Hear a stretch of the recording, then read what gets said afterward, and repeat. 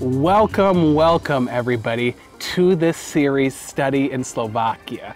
Study in Slovakia is about hair cutting.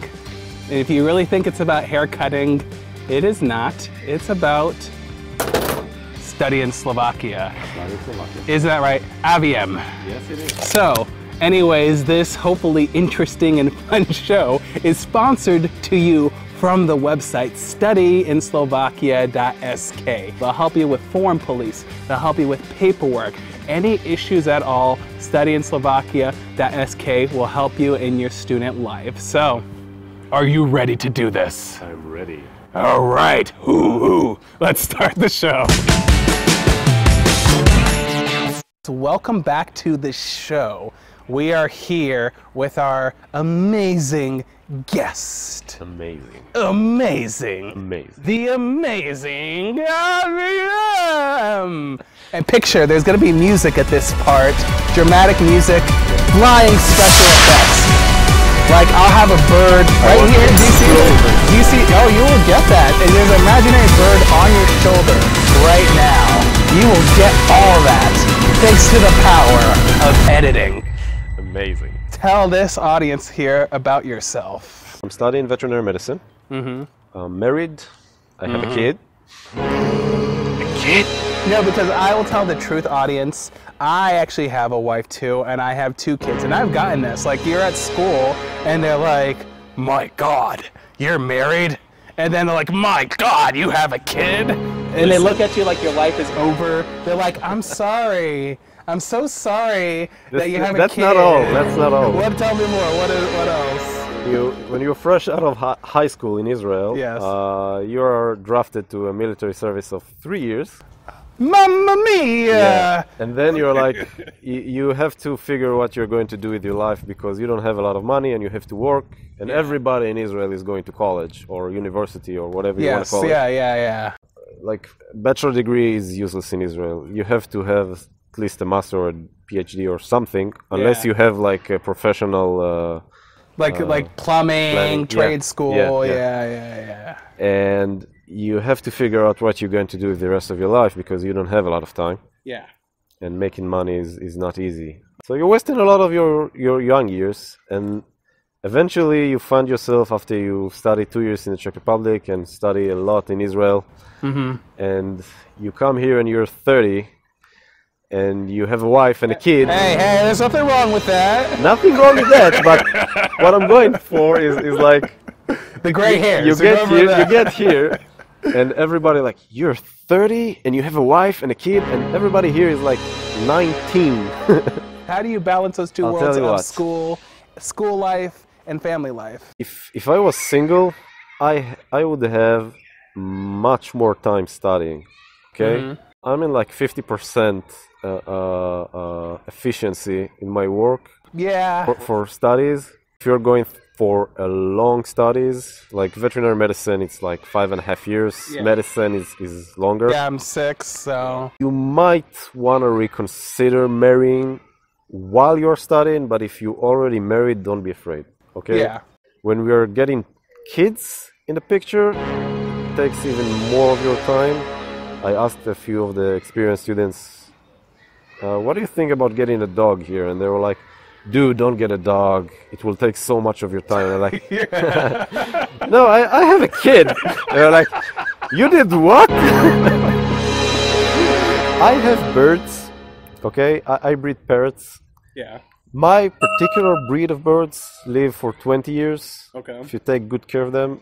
Cockatoos live for like 60 years, okay? Churchill's cockatoo died just a few years back. If you have a macaw, it's like 120 years. Macaw! Yeah, if you get something like this, like, if you're not ready for a kid, don't take a macaw. Oh, yeah. Okay? But if you think like a dog is a responsibility, that responsibility is going to end like real fast. That is true. Okay? And it's not like in matters of education. You train a dog once, okay? A kid you have to like educate for the rest of your life. It's true. While you get educated from your own parents. It would surprise you, but... Surprise me. medical studies, human medical studies, is copying its material from veterinary medicine, not the other way around. Okay? Because first, those are some big words you're saying there. First, there were like veterinary medicine, like real medicine. Okay. and for humans, there are people who are like playing with smoke and statues. I get what you're saying. Like, for example, in the Middle Ages, it was like the only doctors were like dentists and grave diggers. That was the only one for humans. So it was like they studied... You saw the Black Plague doctors. Yeah. Like, I'm going to wear a mask who's going to scare the illness away. Yes, yeah. But when you're treating like animals, and like it's a human in front of an animal, like an animal can talk, I'm going to apply truth and facts to it because it cannot tell my secrets. Okay, so first of all, there is like similarities in the anatomy of I want to say all animals, but the fish and the human is not the same, but let's say most animals, okay?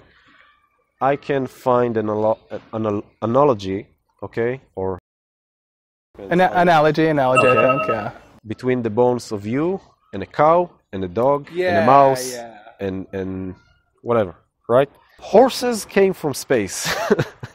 Okay, horses has the most weirdest anatomy. Like, you still have an analogy, but their anatomy is so weird. Like, I would not, how so? Because I would not pick horses. I would have picked a platypus, but not a horse. Yeah, a platypus is like, okay, think of mammals as, let's say, a group of animals that 60 million years ago, 70 million years ago, started to divide. We are part of the largest branch. Yeah. A lot of branches got extinct, and platypus, and let's say there's this kind of hedgehog, I think, who still laying eggs. And marsupials are smaller branches who survived, but I guess they're not doing so well now. Yeah. But they are still like, they still make sense. Horses is like herbivore who is built like a predator. And if you see a skull of let's say a cow and a human and a dog, you'd see mainly the same holes, the same bones, the same structures. Horses is a completely different story. They are built so different. Like, probably there are more animals who are way different, but from what we study, horses are so hard. And I guess this is the reason why horse veterinarians are so rich. Nobody wants to study horse veterinary medicine. It's very hard. And very specialized, I guess. Everything kills a horse. If it walks too little, it dies. Yeah. If it walks too much, it dies. If it eats too little green, it dies. If it eats too little yellow, it dies. You should make there is some special hot meshes. Cows has a very, very, very hard diet to make, but horses as well. Everything kills a horse. They cannot vomit. I did not know that. Yeah. If a horse vomits, like, veterinarians will look like, what's going on? That's very, very bad. Yeah. In terms of veterinary medicine, you as a foreigner, like, what advice would you give, let's say, even from Israel or somebody from around the world, about coming to study veterinary medicine? Don't get hung up so hard and tight on your culture and your habits. When I came here, I went to the supermarket at first, and I wanted to bang my head against the wall because I was looking for things that weren't available here. And eventually I was like, dude, just let it go. You're in a foreign country. It should be like a new experience for you. Try something local. Maybe you like it, maybe you won't, but at least try everything. Okay? What's something local here that you've come to like? Here you have like croissants in Slovakia, which are so better than in Israel. In Israel, it feels like they are making it just out of like plain bread or puff pastry. Here it's like just like eating a cloud, like really in comparison to Israel. It's so good. Like every time I go to Israel, I'm like, I miss some of the stuff from Slovakia.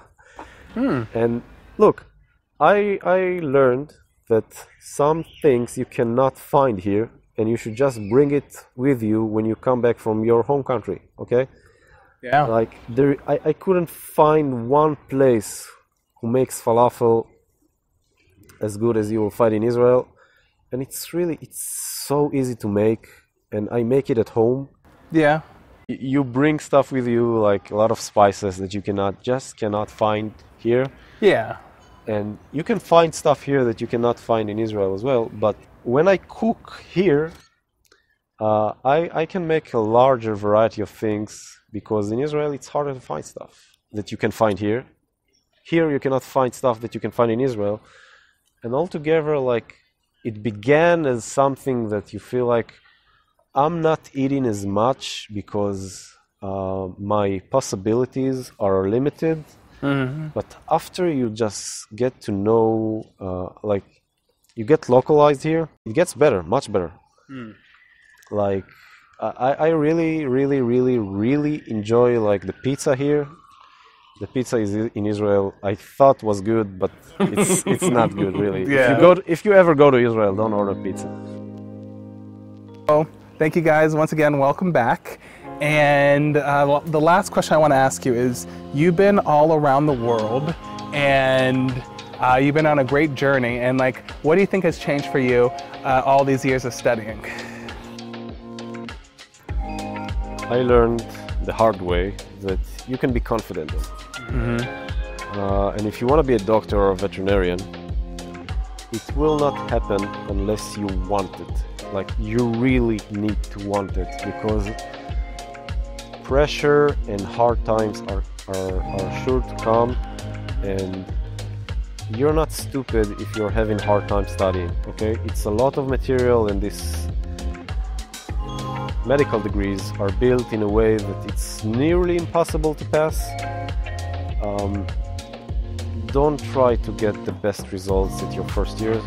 And the most important thing I learned is you can make the biggest plans in the world, but you have to be dynamic. Things change. Like, if I'd be able to follow the plans I made when I was 21, I'd be a veterinarian already. Okay? You cannot plan success. Okay? You cannot plan a situation in which you will succeed every time. Like, I planned that I will just be good enough to study in Israel. Then I planned I'll just be good enough to do a bachelor degree in biology in Israel, but my grades wasn't good enough for veterinary medicine in Israel, so I terminated it. Then I was planning that everything is going to be so cool and smoothly in the Czech Republic.